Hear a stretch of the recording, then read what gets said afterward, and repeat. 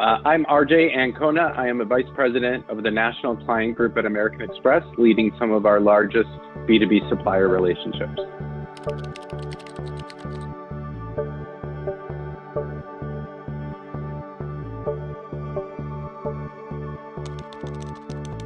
U.S. businesses, on average, spent over 3% more on building, construction, maintenance in Q1 of 2021 over Q1 of 2020, and that's even, without taking into account the pandemic, and that's an estimated $15 billion increase.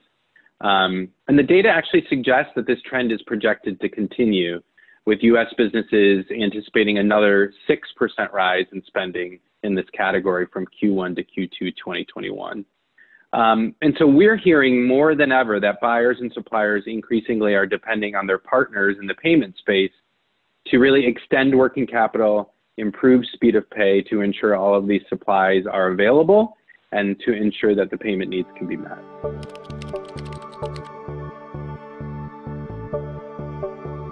The Census Bureau has actually said that nearly 2 out of 3 construction businesses fail within a period of 5 years, which is worse than retail, agriculture, and even wholesale. And so why is that happening? Mostly because they're running out of cash.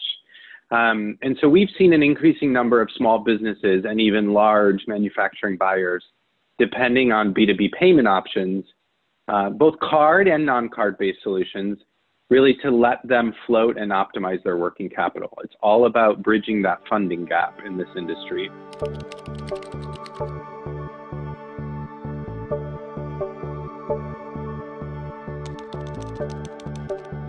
So given the increased demand on suppliers, what you're seeing is really the challenge of inefficient back office processes get heightened, right? Manual accounts payable, accounts receivable processes have all been exacerbated. And so why is this unique or different in this industry?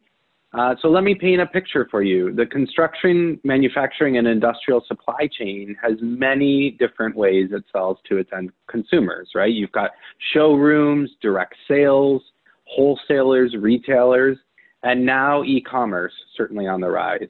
And so as a result, all sorts of these customers, contractors, builders, all the way up to big household name manufacturers, are looking to payment products to meet their buyer needs across these channels and make their lives easier by seamlessly integrating on the back end.